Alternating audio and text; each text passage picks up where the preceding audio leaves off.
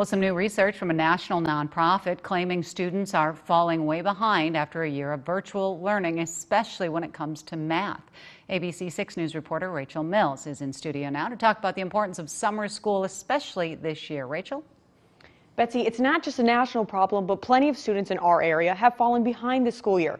And education experts say summer school this year may be more important than ever.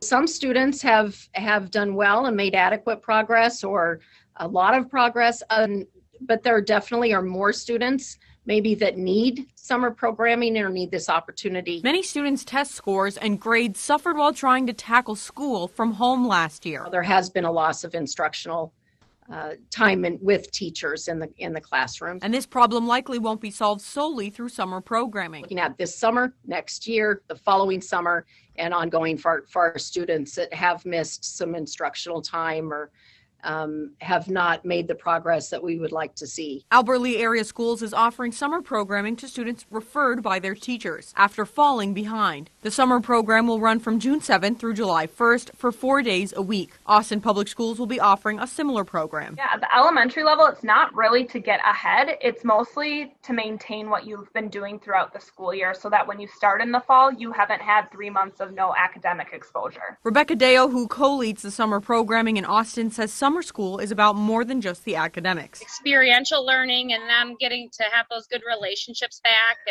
and good understanding back of how we work together as a unit and as a family. And even if a family can't enroll in summer school, there's lots of work that can be done at home. Provide those opportunities within your family and do a lot of reading, a lot of going to the parks, a lot of nature walks, talk. That vocabulary, that rich vocabulary is so important.